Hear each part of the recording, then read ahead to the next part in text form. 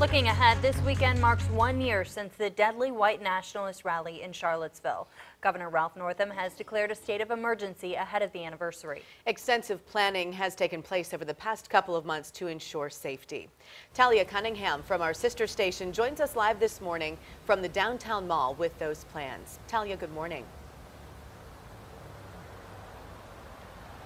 Good morning, Katie. Lex, a big part of this safety plan is to keep pedestrians and vehicles away from each other. Now, where I'm at now is the exact location where Heather Heyer was struck and killed by a car at last year's rally.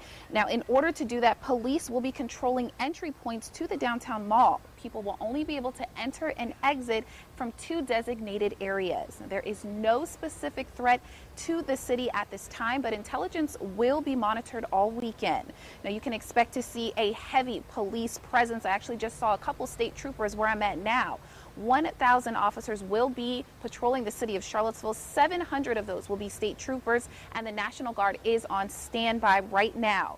And local hospitals do have extra staff and resources on hand just in case. Multiple agencies and departments have come together over the past 6 months to prepare for the worst.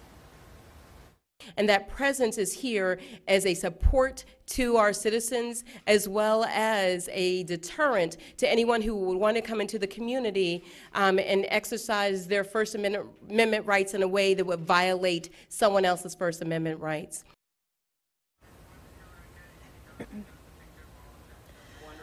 Now, this memorial for Heather Heyer continues to grow as we approach Sunday. Now, if you do plan on coming to the downtown mall, there is a long list of items that are not allowed. Some of those include knives, bats, skateboard, and masks. However, you are allowed to bring handguns because of the Second Amendment. Now, things will get underway in just a little bit. The barriers are going to be set up, and those road closures will start this evening at 6 o'clock.